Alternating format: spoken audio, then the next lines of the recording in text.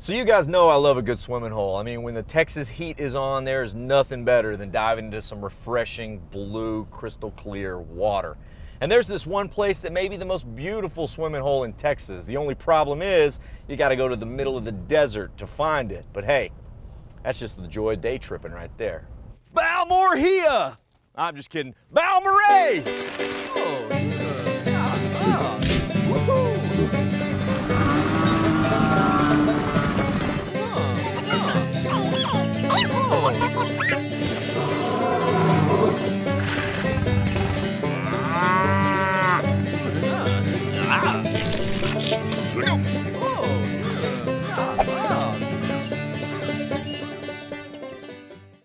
This episode was made for y'all with the help of our awesome partners. Check the caption for more info.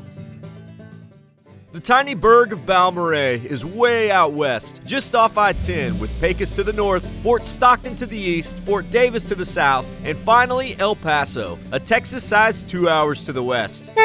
It's not exactly the middle of nowhere, but it's pretty close. And while millions hustle back and forth along the highway every year, that doesn't seem to faze Balmorhea, which rests just far enough away to remain a small, seemingly forgotten town surviving in the middle of the Chihuahuan Desert. You know, everything out in West Texas past a certain point just feels so gritty and like authentic. Your first thought when you visit will likely be, what in the world am I doing here? But you'll soon realize why this small town of around 500 attracts thousands of tourists every year. Because among the cactus and the rocks springs up an abundance of life and 15 million gallons of fresh water a day. And if you've ever heard of Balmorhea, it's likely because you've heard of Balmorhea State Park.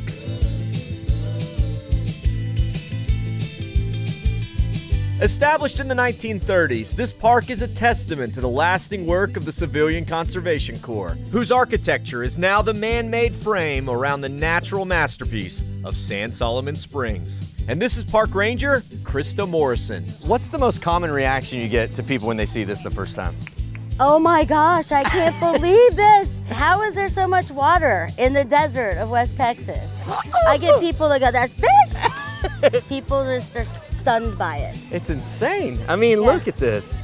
And it's that unexpected, come out of nowhere beauty that leaves people breathless. It's also the fact that the water's like 72 degrees.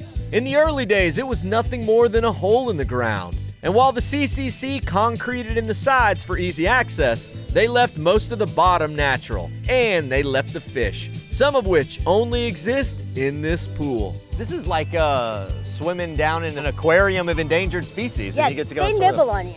Oh, do they? Yeah, they'll exfoliate your skin for you. I need a little bit of exfoliation. Who needs a fancy spa treatment? Just come here.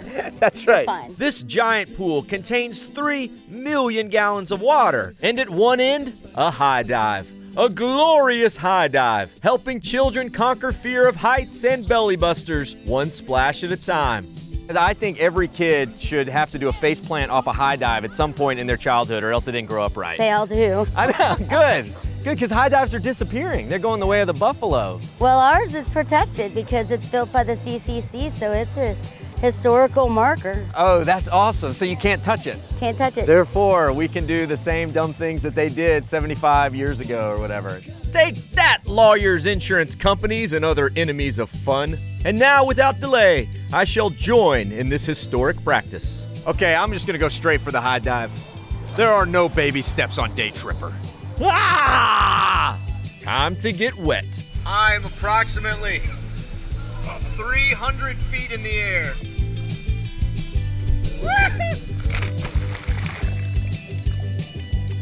I mean, look at this water. I feel like I've jumped into the best swimmable aquarium in Texas. Man, I actually expected it to be a lot colder. It's really nice. I gotta go do that again. This time I'm thinking, cannonball! Oh, that looked like it hurt. Ow! Yeah, that's gonna leave a mark. Can you imagine living out here and getting to do this every day? Woohoo! And the truth is, folks have been doing this for an estimated 11,000 years, making swimming here one of the few wet West Texas traditions. So the pool basically makes like a big L. The side over by the high dive is a natural bottom. It's pretty deep, maybe 15 feet. And then this over here is the shallow side, maybe 3 feet deep, and it's all concreted in. So if you're scared of what may lurk down below, just stay on this side. It's all good. Scared? You shouldn't be. And I want a better look at the fish. But to go deeper and stay longer, well, I'm gonna need some special equipment. Luckily, there's a place just across the street, and I'll take it as a sign that it's scuba time. Although I'm not really liking the sign of the skies. Man, I can't believe it. You come to the desert and suddenly it starts raining on you. Like, what are the odds of that? Well, we picked a good time to go and rent some scuba gear. And luckily, there's a little dive shop that's just across from the state park, run by a couple named Daryl and Nita. Hey, sir. Hey, good morning. Daryl? Welcome to Toyville. Hey, it's good to be here. Good to be here. It's been a great morning over there at the Springs, but this little rainstorm blew in. Yeah. This can't be normal. Well, you know, West Texas, if you don't like the weather, wait a minute, it's gonna change. There you go. So we're waiting on that sunshine to come out. This little shop is an oasis of West Texan art, swimming essentials, and prom dresses. West Texas only makes so much sense sometimes. But it's the only desert-locked scuba shop I know of. But then again, this is the only desert scuba I know of. Some people are adrenaline junkies, right? Yeah. So they'll get in that water, they'll dive for 15 minutes, they'll come back up here and says, I've been in there, I dove for 15 minutes, I saw everything there was to see, and I'll never be back. Oh, gosh. And then on the other hand, you got those that come time after time for years. I am so thankful I didn't have to haul all my scuba gear out here. Same goes for Todd, who somehow always gets wrangled into this. It's kind of odd with a mustache and a beard, but it works. And looky here, Daryl was right, because here comes the sun again. And now we've entered the world of the pool's permanent residents.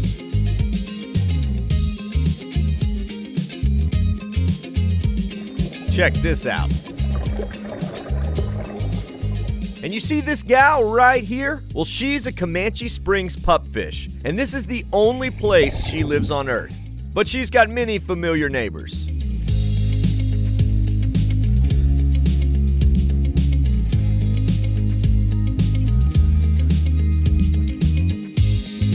And you see that one right there? No? Well, it's a Texas spiny softshell turtle. And man, is it fast.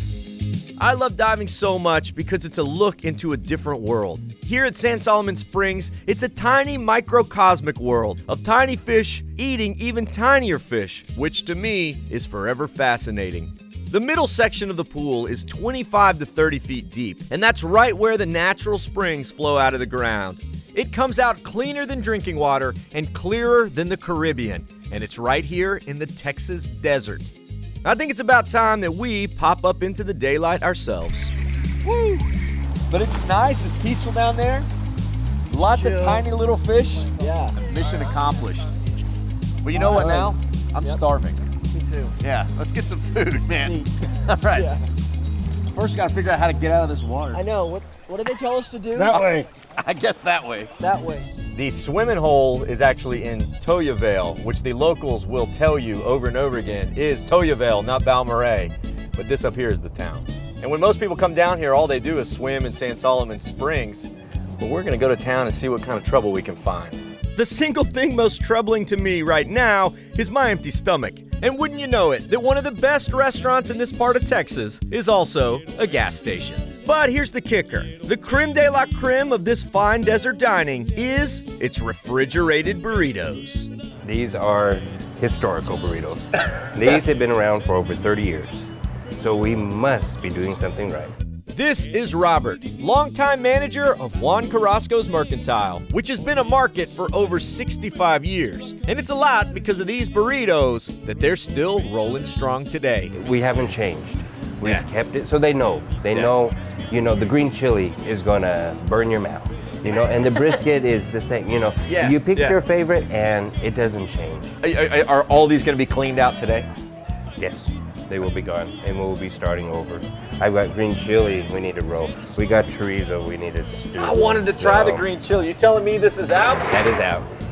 No! Can we refill this? We will be refilling. Okay, good.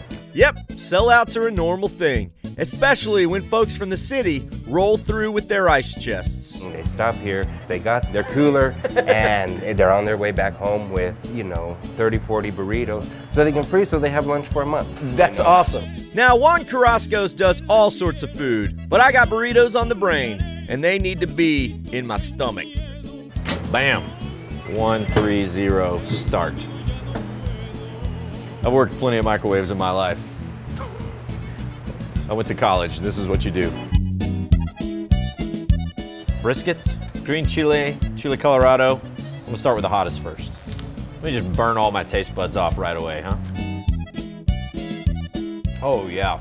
Oh man, that is awesome. That tastes like a delicious mom and pop homemade burrito, the kind you find in like a little tiny house restaurant. It's crazy that some of the best food you find in Balmorhea is a microwavable burrito.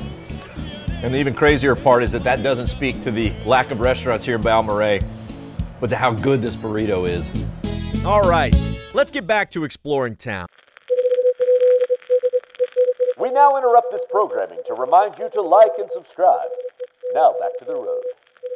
Now, it's a given, Balmorhea is a funny name. It's actually a combination of 3 last names: Balcom, Moore, and Ray. 3 Scotsmen responsible for developing some of the first canal systems in town, which captured the water from the springs and brought it out to the agriculture fields. The canals definitely help grow in crops, but they also give Balmorhea a distinctly European feel. Now, this is super cool. It's a canal river running right through the heart of town. Kind of like turns Balmorhea into the Venice of West Texas. I just need a gondola and one of those striped shirts and red scarves. Now, all the water that isn't used eventually makes its way to Lake Balmorhea. Are you grasping this? A lake in the desert with mountains for a backdrop? As I explore Texas, I'm always reawakened to the fact that this land is unlike any other. You spend too much time in Central or East Texas, you just forget how grand these things are out here. I mean, the peaks are over a mile high. Whew, that's cool. This is God's country, my friends, and we are just passing through. The Davis Mountains out here are so vast, so wide, and so empty that if someone wanted to disappear completely, well, this would be a pretty good place to do it, which is exactly the story of Phantom Lake Camp. Okay, hey, check this out. So this is Phantom Lake Camp, well, or at least what's left of it. I guess it used to be an old motor inn back in the day when this was one of the big major thoroughfares across Texas. Phantom Lake consisted of a few small buildings that could be rented out to tourists passing through. However, in the fall of 1933, no one suspected that those tourists would be John Dillinger and his gang, infamous Chicago gangsters who, between a spree of bank robberies, drove all the way here to Texas just to disappear.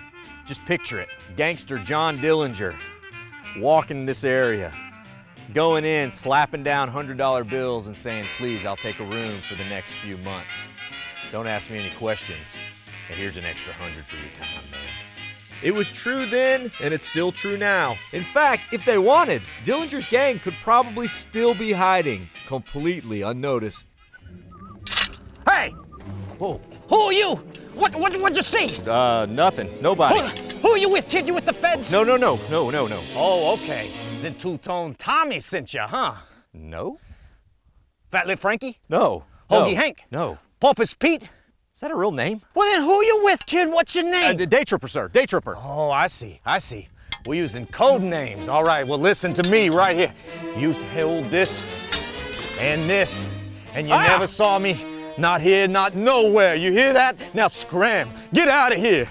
They may have caught the rest of my gang, but they'll never catch me. Balmorhea Bill.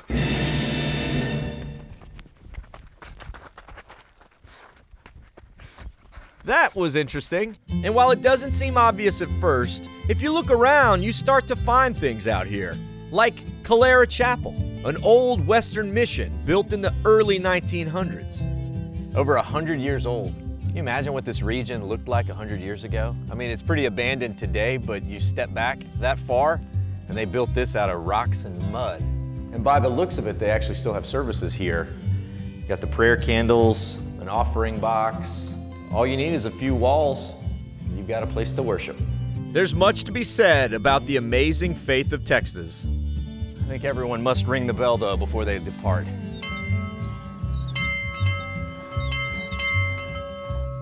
Let's hope all the people don't show up starting to go thinking they're going to church right now.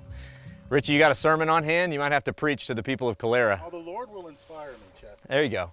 Now, the pool is certainly the town's biggest draw, but for those not hunting water, well, there's also the sport of hunting rocks. And the best place to start is Balmorhea Rock Shop. This place kind of feels like the cluttered antique shops you see on every Texan square. But instead of finding dusty shelves filled with items that are 100 years old, well, these items are 1,000,000 years old. And this is owner Sue Franklin. We have all kinds of rocks here, basically jasper and flint. We've got all kinds of agate here.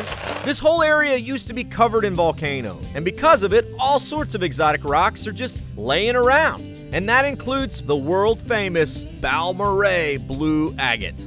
And that came out of a rock that looked just like this, that I just sliced it in half and threw it in the tumbler. Wow. And that's what came out.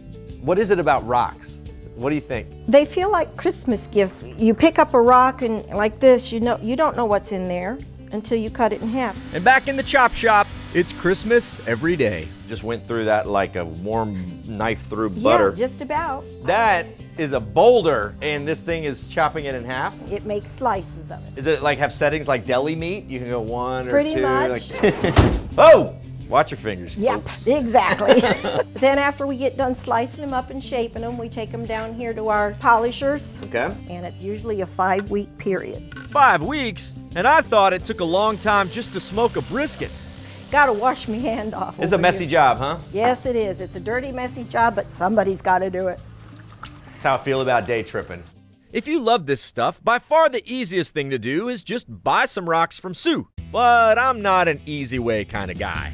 Luckily, guiding rock hunts into the Texas desert is just one of the many things Sue does for customers. And I must really trust her, because I have no idea where she's taking us. Where are we? We're out in the middle of nowhere. I can tell. My major question is, who's the first person to figure out this was a good place to hunt rocks? Because it looks exactly like every other place out here. A surveyor. Hey, they just graded the road out here and there's rocks everywhere. Yeah. Well, aren't there rocks everywhere? Not agate. Okay, not the special rocks. And that's Balmorhea blue, which on the ground actually looks white from a special kind of sun bleaching. We're scanning. Scanning, We're looking for that white, tarnished sort of look. I see one. Aha! You see it? Yes. The white on the outside, but if you see the little telltale sign that there's something clear underneath that white. See, this like is that. white too, but a totally different white. Completely. And yeah, there's nothing in this one. Come on, don't waste my time. Once you can tell the fakes, that gets you better at telling the real ones. You can really tell a rock hunter if they lick rock. That one's It's a good way to get your calcium. Yeah. It takes some training for sure, but mostly a lot of walking. Looks like a pretty good one over here, all buried. Ooh. You just never know if it's going to be buried, big piece, little piece, or what. Easter egg hunting. Balmorhea blue agate. That's a blue. Oh, cool. So there is agate to be found, but it does take some looking, both for agate, snakes, or anything else that could be hiding in the desert.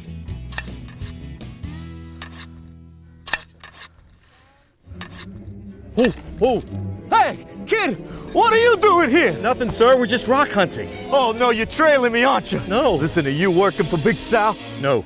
Little Sal? No. Medium Sal? No. Oh, no. Sal Senior? No. Sal Junior? No. The sister Sal Lee? Oh, I'm sorry. You gotta get out of here, all right? Okay. Hold this and now scram! They'll never catch Balmorhea Bill!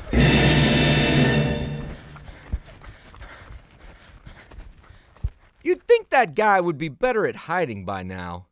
Back to my agate adventure. I think I've done well, but I need Sue's confirmation. Okay, What'd you find, it was a good idea to bring a bag. I found a bunch of stuff. This one? Is that agate? Nope. This was one, okay, all right, nope. It had these markings here, and I was like, well, I don't think it's agate, but is it any, oh, all right. This one was big. You need the lick test? I'll lick it. I picked it up. If you pick it, you lick it. Ow. Oh, no. Told you. That is wood. Nice! Nice piece of petrified wood. But this is definitely a nice piece, and it's got some botryoidal on the top. Okay, of course it does. I knew that. What is the botryoidal? Botryoidal is where it just gets lumpy. It's kind of lump. Step 1 is, I think I passed. I passed agate 101, which is just find it on the ground. Agate 201 is find good pieces of agate on the ground. Yeah. I'm not quite there yet. Well, I did it. Found some Balmorhea blue agate, which I'm gonna leave with Sue to polish up and make all shiny for me. You drive through Balmorhea and you think there's nothing there but swimming, but it's been one discovery after another, like a pack of wild turkeys roaming town. If you can't find anything to eat in Balmorhea, just grab yourself a turkey. Make yourself a sandwich. When you approach a turkey in the wild, you have to be extra careful. At any moment, they could attack. That's nuts. They're running the streets like stray dogs, stray turkeys. I've got something better in mind than wild turkey for dinner. At one of the best Mexican food joints I've come across in Texas that just happens to be in Balmorhea. Cueva de Oso. Translation, Bear Den. And these are its owners, Farinda and Joel Madrid. Who's the bear of this bear cave? That's gotta be you. She doesn't look hairy enough. Papa Bear. Now, Papa Bear? Papa Bear. First opened 25 years ago as a snack shop, the food was simply too good to be left to snacking. And now Joel and Farinda are living the American dream via a Mexican restaurant. I used to sell burritos out on the street back in my younger days. You know, my parents would make burritos. I would go out there and this year was one of my goals in life. I mean, I wanted to be a self-employed, own a restaurant.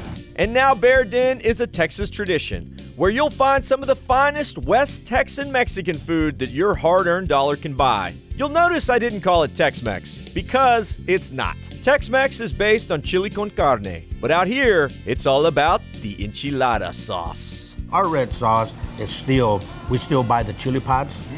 We still cook our chili pods. Our green sauce, the same thing, from scratch. 3 tortillas, and that's your enchilada plate. I mean, that comes from, from my parents, from way back in the grew up with that. I guess they say it's like my mom made it. That's the way my mom used to make it, Sorry, Mom, but you never cooked like this. And tonight, Joel's making me their top-selling dish. Tacos a la parrilla. Grilled steak simmered with onions, tomatoes, and jalapenos. Layers of cheese, topped with lime, and a big slice of fresh avocado. When I dream in Spanish, this is what I dream about. Oh man, these definitely qualify as some of the prettiest tacos I've ever eaten. Yes. Yes. Yes. Yes. The best part about it is it's not just ground beef, it's sliced beef, but it's set there and it's sizzled on that grill with the jalapenos and the onions. Whew! This taco is easily worth the trip to Balmorhea alone. And the best news is, I still have 2 tacos left. Whew. What a day. Who'd have thought that in the land of mountains and desert would be such an abundant oasis? And ain't it funny that sometimes it takes a small town to remind us that the world and Texas are much bigger than we ever dreamed. So I'll see all y'all out on the road. Vaya con Dios, amigos. Hey, kid, you are following me. Get out of here, get out of here. So what do you do in the Texas heat when it's too hot to go outside? Nope, never mind. So what do you do in the hot Texas summer when the heat, never mind. So what do you do when the Texas heat is on in the summertime? Well, you got a couple options. You could stay inside in the AC. No. Gotta get my land legs back. You're so weightless when you're underwater. Booty.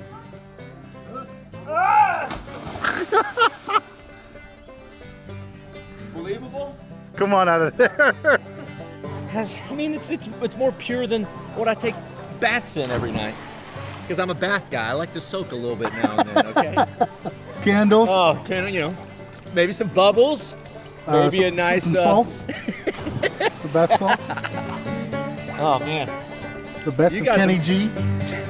Maybe. I think I'm more of an Enya guy, personally. Sail away, sail away, sail away. Howdy, y'all. Follow along with my adventures at Chet Tripper on Instagram and at The Day Tripper TV on Facebook and YouTube. Or head to thedaytripper.com for travel guides, past episodes, and info on our mobile app and Team Day Tripper. This episode was made for y'all with the help of our awesome partners. Check the caption for more info. Howdy, y'all. Chet the Day Tripper here. Thanks so much for tripping with us. Remember, while you're here, like this video, subscribe to our channel so that we can stay out there on the road and keep on tripping. Did we miss anything in this town? Leave us a comment, let us know. We love finding out about new stops with all of your tips. And if you love Epic Texas Day Trips, remember to check our channel. We got a lot of them on there. Also, don't forget, if you want some sweet Day Tripper merch or another cool Texas-made product, come see us in Georgetown at the Day Tripper World Headquarters. You can also shop online if you check the link down there in the caption. All right, y'all. Bye con Dios, amigos.